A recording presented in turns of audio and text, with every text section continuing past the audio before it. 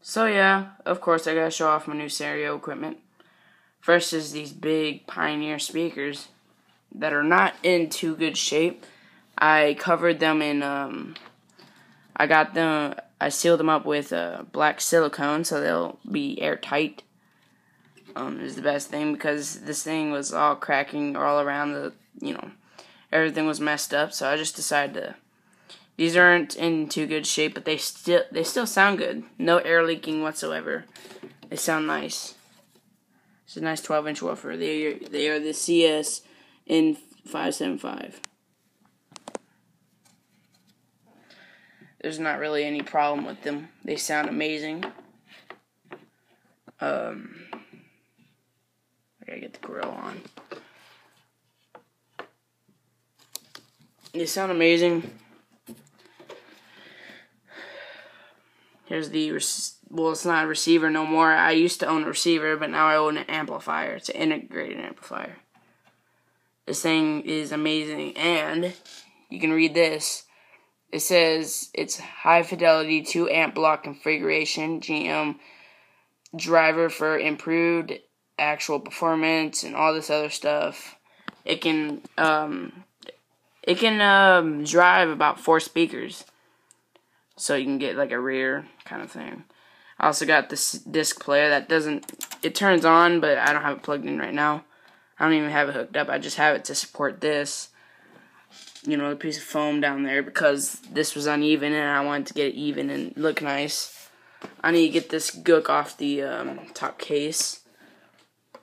And guess where I all got this? I got this all for free. And this receiver works, by the way. Everything about it works.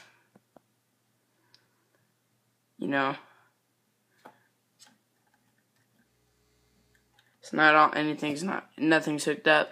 You can hook a tuner, a tape, phono, VCR, and a TV to it. I'm gonna hook this to the CD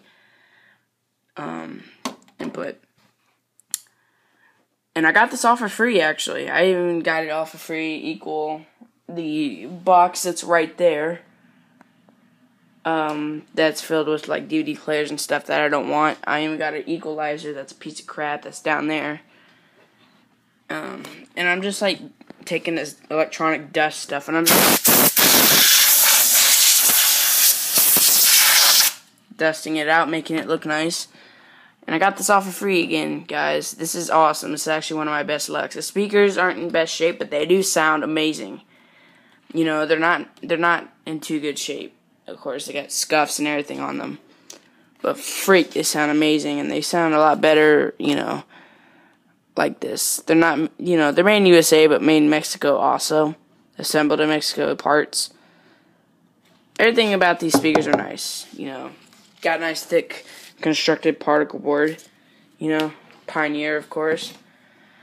It's nothing like Fisher. At least it's not Fisher. That's the great thing about them.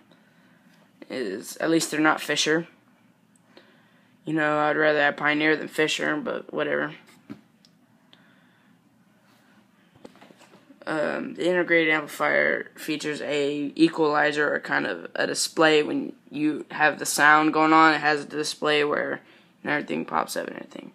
It's even got a set equalizer on it. So yeah, it's a good thing. It's not the kind of equalizer. I'm disappointed because it's not the kind of equalizer that I would like the kind where you slide up and down and all that kind of stuff. I would rather like that, but whatever. I mean, it's good enough.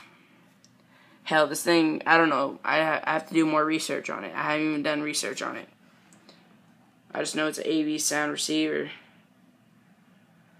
And it's a metal knob, guys. It's a metal knob. That shows you how much quality this is. Made in Japan. It's a very good quality receiver.